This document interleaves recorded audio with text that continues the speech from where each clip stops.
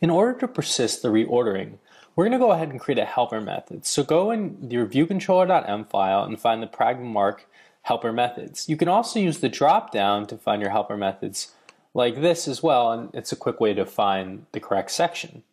Well, we're going to go ahead to the bottom here. We're going to add a new method, and this method is going to be called save tasks. So let's go ahead, and this method is not going to return anything, and we can call this method save tasks.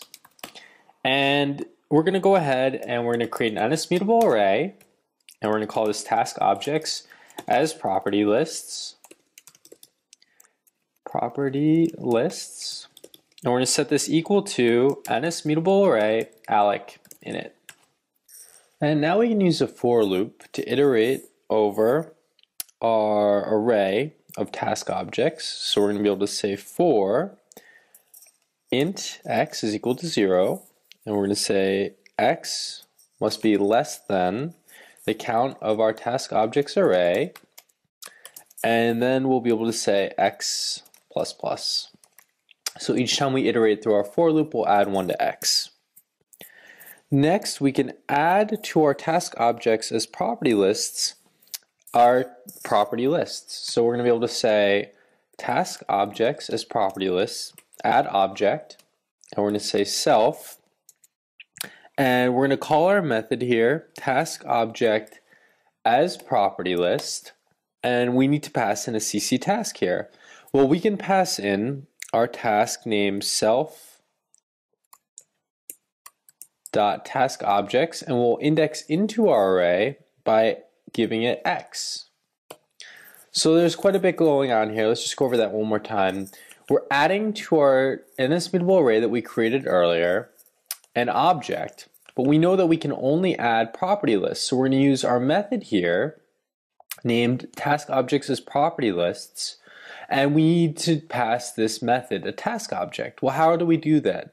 We access our tasks objects array and we index into that using x, which we're getting from our for loop. So this is an embedded method here. Specifically, we actually have 3 embedded method calls going on. And remember that the first or the inner method call evaluates first. So this evaluates, we get a task object back, then we're able to call this method with our task object and convert it to a property list, and then we're able to add it to our array. So once we've done that, we're going to be able to persist this information to NSUserDefaults. So we can write NSUserDefaults, standard user defaults, and we can set object, and we can use our task objects as property lists, and we can use the key task objects key. And then we need to synchronize this to NSUserDefaults. We can say synchronize.